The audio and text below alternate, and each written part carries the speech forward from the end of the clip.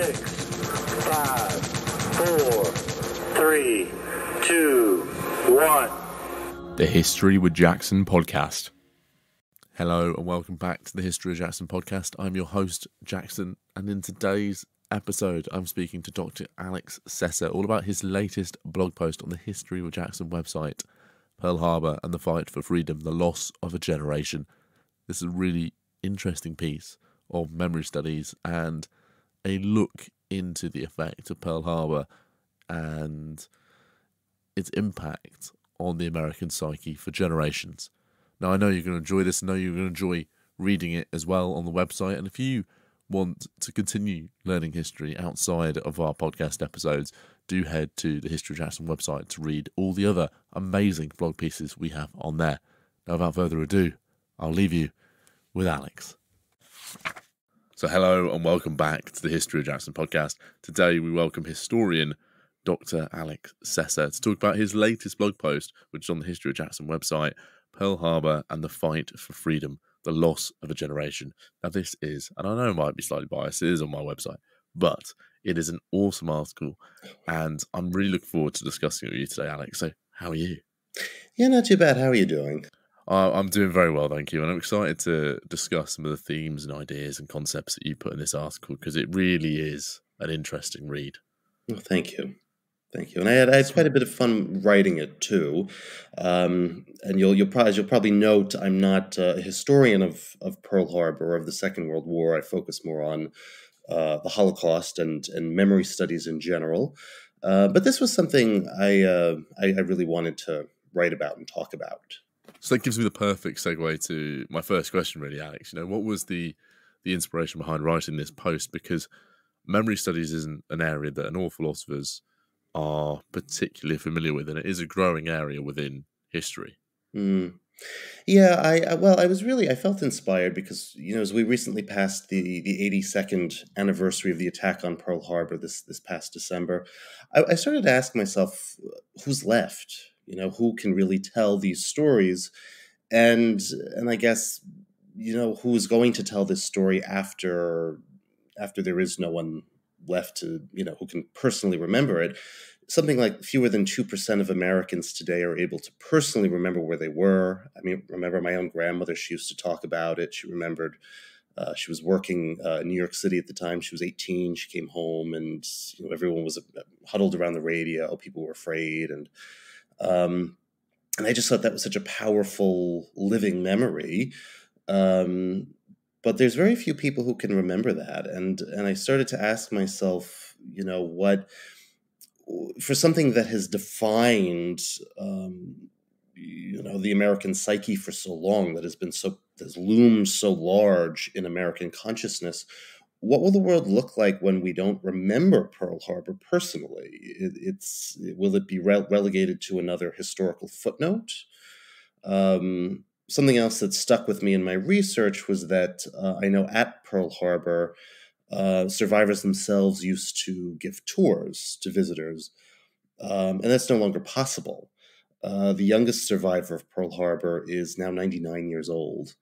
And there's only an estimated 25 survivors left today. So we're really facing a world in which the attack on Pearl Harbor is outside of living memory.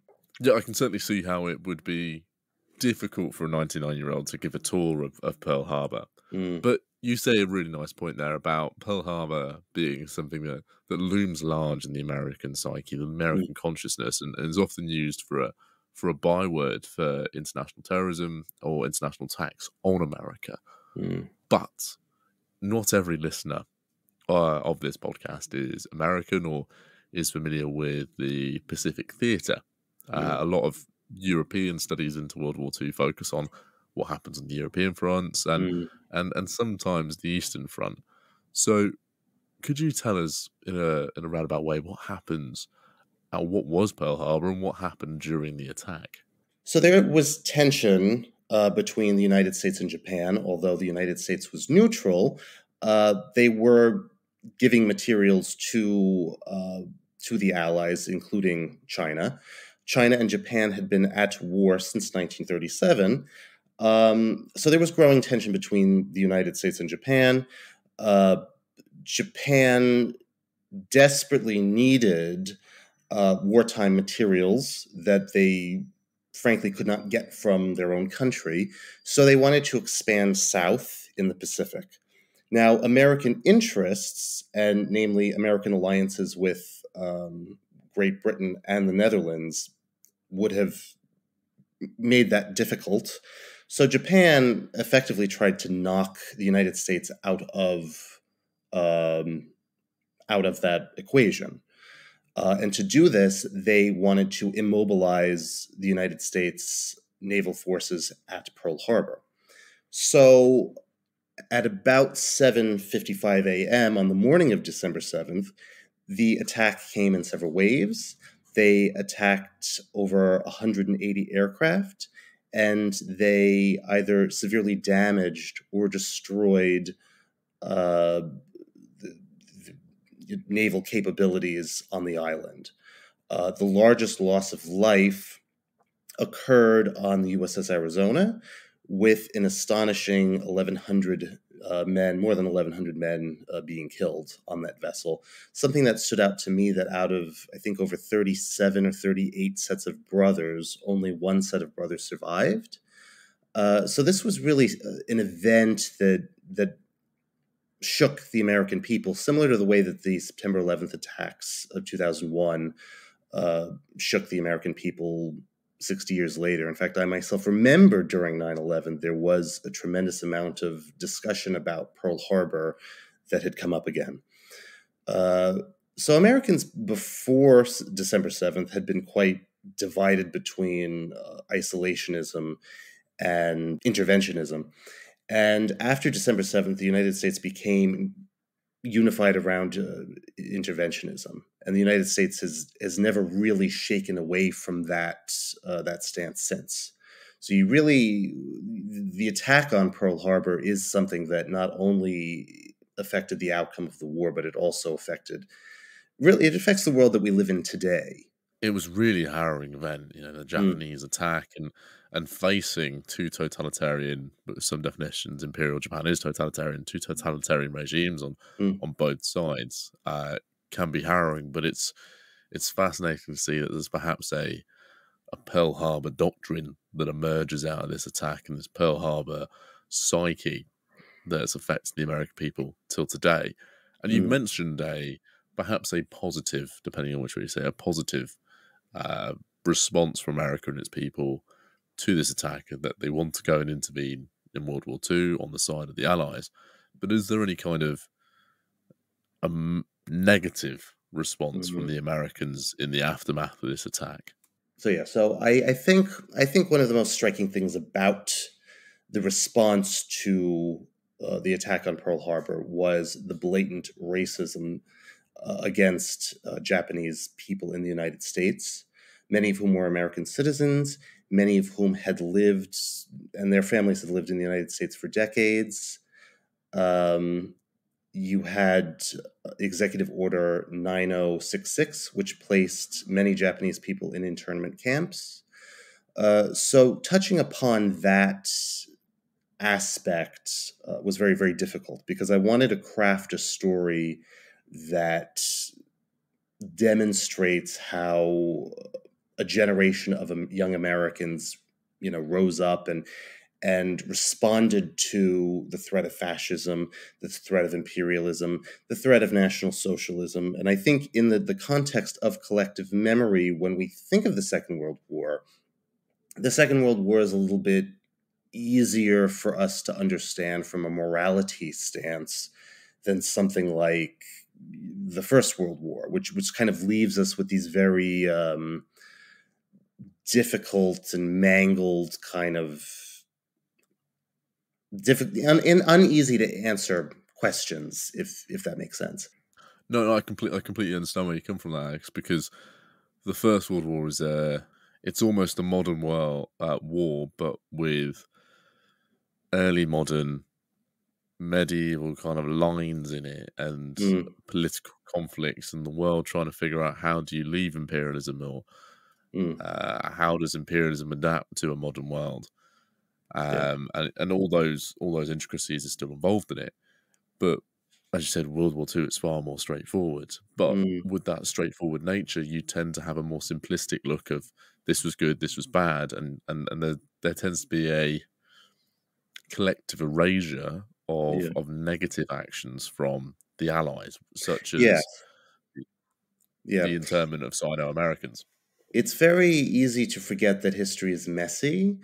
Um, but I struggled with that. I struggled with how we deal with race and racist responses. And unfortunately, that was a very real event that occurred um, with Pearl Harbor. And it was not until 1988 that the United States, under President Reagan, formally apologized to Japanese Americans for the way they were treated during the war. Um, but I think also, I mean, I think that the outcome generally was positive. More, I mean, I think that the Allies were. One doesn't want to use the phrase on the right side of history, but I think there was a moral imperative for the Allies to win that war. And I think that the war would have been potentially different if it hadn't been for U.S. entry when Pearl Harbor was attacked. I mean, the Japanese were hoping for a very quick, just hoping to knock the U.S. out, very quick. They won't fight us. We'll get what we need from, the Pacific. We'll get oil, we'll get iron, we'll get rubber and coal, and for a period of time they succeeded in their plan. But what they underestimated was that the United States was very willing to fight. And again, it was it was a period where Americans were very willing to come together for a common cause. And that common cause, I think, I would say, was really to defend their way of life, to defend their country. I think people tend to forget that Americans are very, very proud and very hardworking. And I think that with Pearl Harbor, you saw a generation of people who embodied that. They were tougher. They were tougher than I think a lot of people we see today. Yeah. And especially with such a young nation Mm, compared to Japan, UK, and so on, yeah. you have a very strong manufactured patriotism, nationalism, which is easily you're easily able to deploy to try and meet your aims. But in terms of that nationalism and patriotism, then what do those American veterans of this generation and the survivors of Pearl Harbor, what do they symbolize for America, its people, and its military? Well, I think they symbolize a generation of people who gave everything, who I think that they really, I mean, they were a generation of people who, in many ways, they came from nothing. I mean, they grew up during the Depression. Um, they were not used to having very much.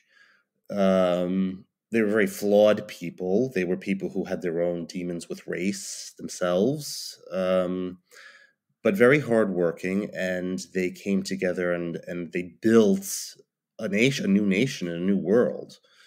And that's very much the world that we live in today. I mean, the sort of order that we have today. I mean, the U.S. Anglo alliance, our role in NATO. I mean, that was all born out of the Second World War, and I think that you have a generation of people who they were very proud to serve their country. They saw service as a wonderful thing. I mean, my own grandmother, for instance. I mean, she used to work. She worked at the polling stations when people would come in to vote. She was a very big believer in volunteering, and she was just from that generation, just from that time when you did that, when service was very important.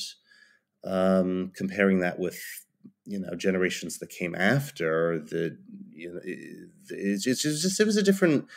was a different mentality. It was a different world that they embodied, the different values they embodied. And as I said, I think frankly they were tougher in a lot of respects. And I think that's where you get from Tom Brokaw his phrase, "the greatest generation." It's interesting to see how that generation is kind of represented as the apogee of Americanism and that Mm, beginning of American hegemonic power and a new international order with America mm, as its center. It's fascinating how that generation embodies yeah. all of that. On this side of the Atlantic, you see that as well with that generation. I mean, you have attractions like Bletchley Park, you have the Cabinet War Rooms, the recently refurbished Second World War exhibition at the Imperial War Museum. So there is still this. There's very much a romanticizing of that generation and of their service, and I think really because we see the Second World War, we see it very much as a sort of clear moral struggle between the Allies and the Axis powers. And I think in the context of memory studies, we that becomes very clear. So I don't think the fact that I've in many ways romanticized this generation and their response to Pearl Harbor, that hasn't been lost on me. Um, but I do believe personally that morally that they stood on the appropriate side of history, and that we are blessed today that they were victorious. And I think part of why they were victorious was because they embraced diversity and they embraced service. Um, Whereas when you contrast that with National Socialism and fascism, which opposed any form of political or ideological dissent, I think that diversity and the spirit of democracy will always be stronger. That's a really nice way of discussing how, yes, it's important to safeguard the memory and protect the memory of World War II and veterans and Pearl Harbor, but to not romanticize it and Yeah, discuss why memory is important today, to include the flaws of the memory, yes, which I think is there's a lot of work going on about World War II now, which is, yeah. and it's great to see that you carrying on Mm. that kind of work. And the challenge of race is very important to that work. So I just anyone who reads this, I want that just to be very clear that I am it is important to be conscious of that fact. That really comes across in your work, Alex, and I thoroughly implore anyone to go and read as I said, I am biased, it is my website, but I thoroughly implore anyone to go and read the article because it does give a really interesting perspective on Pearl Harbor that decentralizes it from a victoriolic American World War II centric perspective by including the negatives and working around memory, which is really Mm. interesting. But I have a final fun question for you, Alex, as we Yes. do for every guest here on the History Jackson podcast. You are a specialist in Holocaust studies, which I find absolutely fantastic. And Mm. you've written on a broad range of subjects, not just on Holocaust studies, but also on Pearl Harbor and the importance of memory.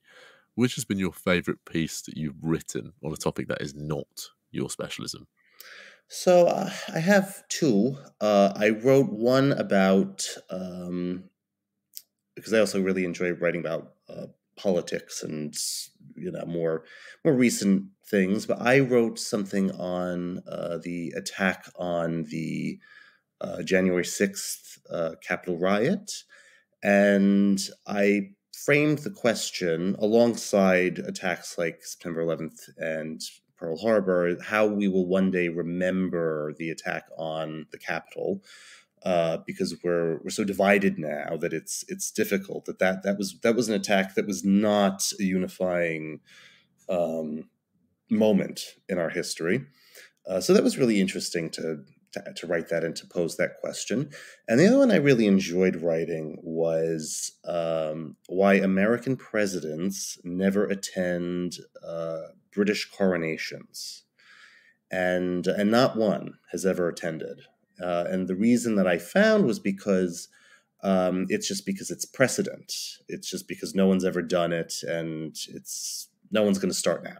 I think writing about politics is really, really interesting, and looking at the ideas of I'm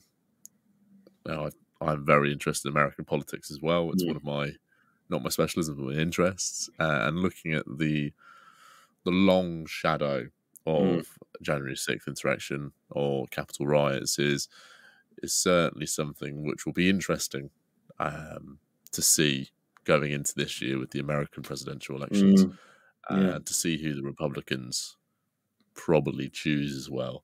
I'm trying to pick my words carefully there. Now, obviously, Alex, our listeners have heard you discuss your interest in memory studies and Pearl Harbor and some of the other articles and ideas that you discuss as well in your work. So where can our listeners interact with you and find your work online? Sure. So you can find me on Medium, Alex Sessa 23. There's Instagram. There's Alex Sessa 7. You can always send me a message on LinkedIn.